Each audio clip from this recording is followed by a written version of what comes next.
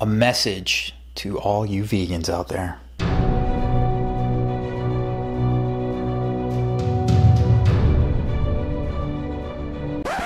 99 problems, but a bitch ain't one. So if you're a new vegan, or if you've been a vegan for less than a year, such as me, you're gonna come across a lot of people who will automatically become a nutritionist or a doctor as soon as you tell them that you're a vegan or you're plant-based. If you are a vegan, I've got like 3 simple tips for new vegans so that you just have these in your back pocket, because as a vegan, you know you're going to be questioned and people are gonna have opinions, and you know, things can get really murky really fast and really muddy and really crazy. So I'm just gonna give you some 3 tips. So here we go. So first tip would just be is to know your basic knowledge. And the easiest way to debunk any of this like nutritional deficiency bullcrap that people think, which again, a lot of people just don't know. You know, some people are gonna get very defensive and entrench their heels into, you know, into the sand. And we'll get into that topic here in a bit. But just know the basics is what I always what I recommend. Know the basics in regards to nutrition. Know that a vegan diet can provide all the nutrients the body needs at all stages of life, through if you're a woman going through pregnancy, for childhood, all the way up to adulthood, to extreme athletes, to the sedentary person, to the obese person, to the diabetic person. It doesn't matter. Vegan diets are sustainable through all stages and for all people. This whole crap that certain people are meant to eat, you know, meat or whatever, that's a load of shit. That is a bunch of bull crap. Please find me that individual and please turn them into the government, because he has transformed, or she has transformed, into a carnivore. And now this is a specimen. This is a breakthrough in science, you know, in the human anatomy. We need to investigate this and how this happened, because we've got the first human carnivore. That'd be incredible. So if anyone ever says anything in regards to like protein or some stupid shit like that, or iron or calcium or whatever, all of that can be found in plant sources in abundance. So it's not an issue at all. Most people don't know how much protein they need a day, so you don't even have to get into like the numbers. If you want to, you may come across someone who knows a little bit more, then you can get into the details if you know about that. The way to end all this debacle or controversy in regards to deficiencies when following a whole foods plant-based diet or a vegan diet is ask just a very simple question. Okay, what is the magical nutrient that is found in animal products that cannot be found in plants? The answer is there is none. There is none. Nothing. And if they bring up B12, they need to go back and do the research, because that's not true. That is absolutely not true. So I'm not even gonna address that. I'm not even gonna address it. So it's not true. All nutrients can be found from plants. The shit that we need to eat meat is absolutely untrue. So just know that. And then on top of that, I would also recommend that you just know a little bit in regards to the morality of everything and the ethical portion of everything. Since it's not necessary to consume animals, why are we doing it? It's obviously we're doing it because tradition, convenience, it's pleasure, all that stuff. That's why habitual, it's habits. So that's why people do it. It'll do good to vegans if they just know that, if they just take a more understanding road, that people don't like change. They unfortunately do not like change. But just know that to know the morality of why you as a vegan don't eat meat, and why vegans around the planet, millions of vegans around the planet do not eat animal flesh, because it is immorally wrong, because it is purely unnecessary.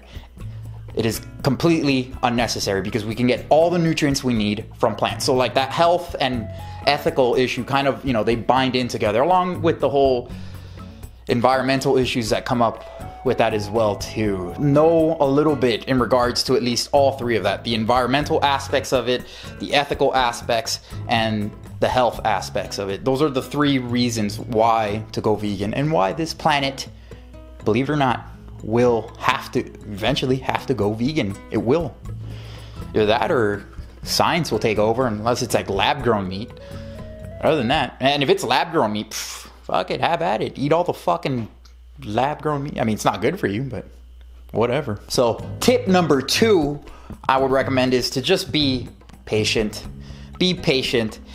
I understand, all vegans for the most part, we understand that this is an abomination, this is horrific what's happening, how animals are being exploited, how people are being exploited. I get it, we get it, and it's very easy to get very emotional and just explode on someone when they say something ignorant or they say something stupid, and they're like entrenching their heels and all that stuff. But the best that you can do is just plant a seed, is what I say. Just plant the seed, try to spread some information. Just try to spread some information, and that's it. That's honestly, that's all you can do. Yes, it's wrong to kill animals, even if they're raised in the best environment with the free pasture and all this fairy tale land bullshit and the free range eggs and the free range happy cows with the free milk and the happy milk and all that bullshit. That's all a bunch of crap. Okay, you're exploiting animals, and at the end of the day, these animals are gonna get killed. They still have their babies ripped away from them. I mean, it's absolutely a horrific industry. Doesn't matter where they come from.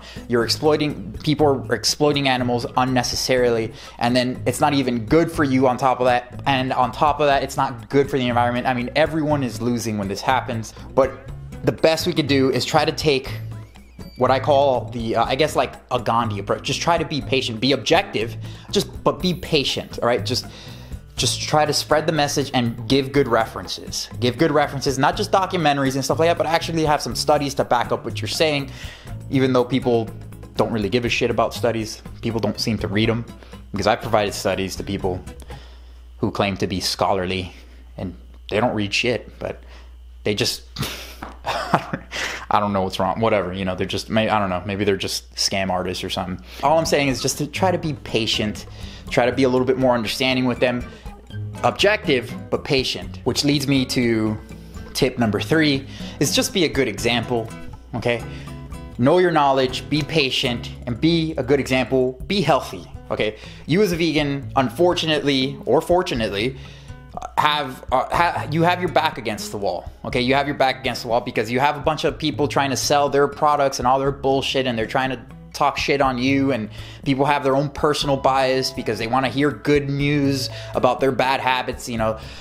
People don't want to be wrong, okay? They don't want to know that they're paying tribute or paying homage to horrific industries or the unnecessary pain and suffering of animals, and they don't like to be told that what they're doing is immoral, okay? So some people will try to justify everything they do by just protecting their ego. That's what they're doing. They're just protecting their ego because they don't want to be proven wrong. They don't want to know that they're doing something wrong, unfortunately. So what I just say is just try to be a good example. Try to just spread more information. Be positive towards veganism. Spread as much information as you can, and you'll see that you'll plant that seed, and eventually, hopefully, it'll blossom. And if it doesn't, I mean, what really can you do? If you scream at this individual and you go off on this person or some shit, you just let it all hang out. It's not. Is it really gonna change? Is it really gonna help this person? It might. Probably not. They just trench, they dig their heels into the sand and they don't move. They're not going to move. So the best that you could do is just try to be a good example. And the reason why I say that too is because it's not against the law. Unfortunately, it's not against the law. The law is stupid. I agree. It's stupid. It makes no sense. It's highly hypocritical. It's fucking ridiculous. But it's not against the law for these people to do this shit, unfortunately. So eventually this change will have to occur. Whether we want to or not, it will have to occur. So the best that we can do right now as a vegan or plant-based, whatever label you want to give yourself, okay, is just be a good example. Try to be as good an example as you possibly can. Try to, if you can rescue an animal, try to rescue an animal, things like that. Just be a good example. Create delicious meals. Invite people over to your house and feed them a nice plant-based dinner or lunch or whatever. Show them that it is possible, and get in good shape is what I always say. Yeah, get in good shape. People are very visual. People are very aesthetics. People are very much aesthetics. It's a billion-dollar, a multi-billion-dollar industry. These diet industries and all this bullcrap. Look at keto. Bunch of bullshit. All of it. It's all horseshit, all based on weight loss, all this crap. When weight loss is just simply predicated on a caloric deficit, but yet it's hiding behind keto, or they're putting keto in front of a caloric deficit, and then saying it gives like cognitive benefits and all this bullshit when there's no scientific studies to back up any of this horse shit.